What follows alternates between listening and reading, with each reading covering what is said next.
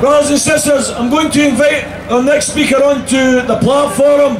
I want you to put your hands together for someone who's dedicated a lot of his life to trying to care for the homeless and the hungry. Put your hands together for Denis Curran, please.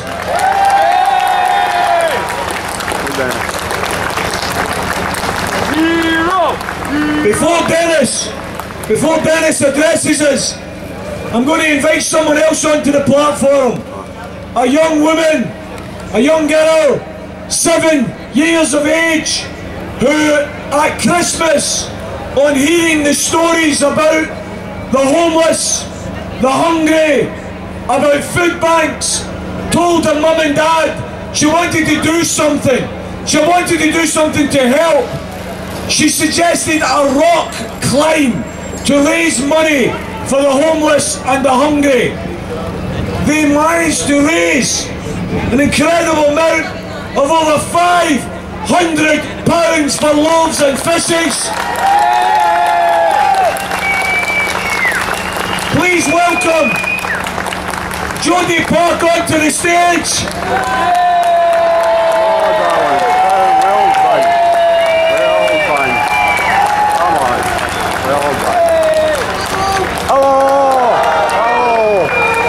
Jodie has in her hand a cheque for £500 for loaves and fishes, raised by young Jodie to give to Denis today. Brothers and sisters, it's acts like that from young Jodie and the thousands of children like her across Scotland that lets us know loud and clear our future is in safe hands. Yes. Put your hands together for Denis Curran of Loaves and Fishes.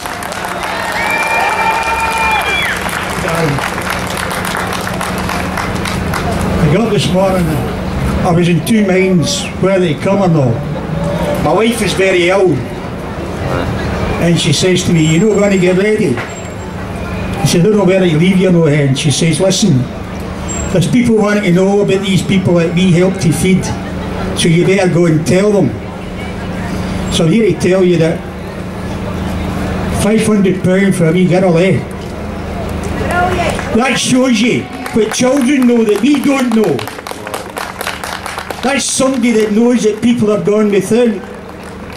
And why are they going without? Sanctions, poverty, mental health, all types of things, I'm going to tell you 3 quick stories, right? Over the past 4 weeks, a man comes to us, sanctioned, 3 children, 4, 2 and 1. And he gets sanctioned because the day to sign on, his wife took a miscarriage and he's in the house with the children, and that was deemed not a suitable reason for not coming to sign on. The next guy comes in and he gets sanctioned because he was in the hospital.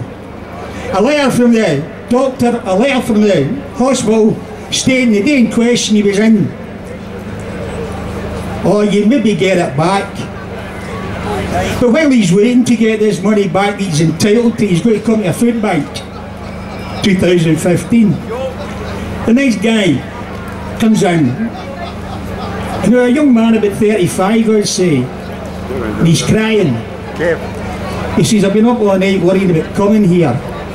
He says, "And I got this morning, the thing that put the nail in the coffin for me was my 2 sons fighting over a tin of hot dogs. Who was going to get them? Hey, who was going to get them, you know? That made him come to us. And why did he come to us? Because the company he worked for went into liquidation, he's paid off, goes to sign on, everything's okie dokie. The next week his wife gets paid off and she goes to sign on. And they put a hold on their benefits. 2 years can sign on, but only one of is getting the benefit. How does that work with our equal rights, eh? She's paying her tax and her insurance, he's paying her tax and insurance, but only one can get it. That can only happen here, eh? There's people come to us and they're being demeaned because they're poor. They're demeaned because they've not got it. And there's people, maybe somewhere in this crowd maybe even, have been accused of being something else because I've accepted an MBE. And the reason I accepted the MBE is because for 22 and a half years I've been fighting about poverty. And for once it's recognised, because they've got to recognise it to give me the MBE. They've got to recognise what I'm doing.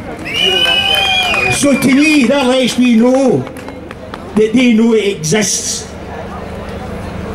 And what's right about people having to donate to a food bank? Why in 2015, 21st century, and it's back in the 1500s, eh? Normans and Saxons. The poor's no go, so make sure they've no go. Get a lot of them. We're not moving forward, we're moving backwards. And sadly, we've got politicians talking today, and you say to them, what's your policies in food banks? And they say, well, we're going to look into it. We're going to help yous. I says, I hope that means you're going to shut us. Don't want people coming to us. Every man and woman's going to tell them to go to the Sainsbury's or anywhere else to buy their food. Not come to a food bank to get the stuff you shouldn't be eating. Or the stuff that's filled with the stuff they're not supposed to be eating. They're not eating fresh food. So tin goods, eh? But through your generosity, the generosity of that bill, that's there, eh? We try to give people a £10 voucher to go to the butcher. And the butcher there says to me, if you can put an extra pound to that, you'll get £13 worth of butcher meat.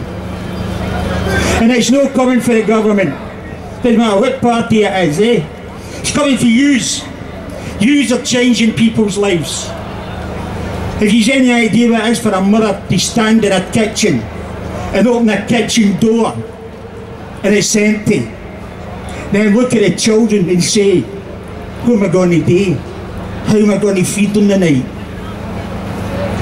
2015, and children are going to school hungry and cold. Dennis, can you give me food that we don't need to cook because we've not eaten? 2015. We need somebody in power that's going to change that. It's certainly not coming from England.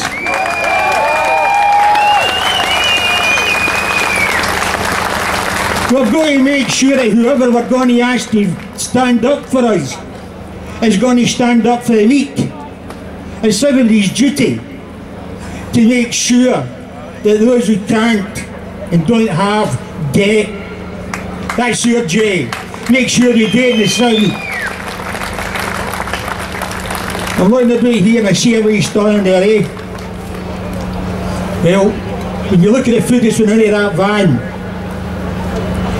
a lot of people that's coming to us full of fear will be giving hope to your contributions, because they're going to get up in the morning and they will say, we've got something to eat today. God bless every one of you. Thank you.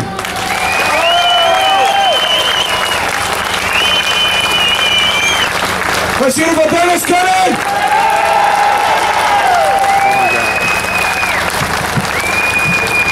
I remember, brothers and sisters, during the referendum campaign, being interviewed by Alex Neil on the, I think it was a Sunday Politics show, and he was trying to scaremonger in the way that the British Bias Corporation does. And he said, but Mr. Sheridan, isn't it the case that in independent Scotland all the banks are going to close?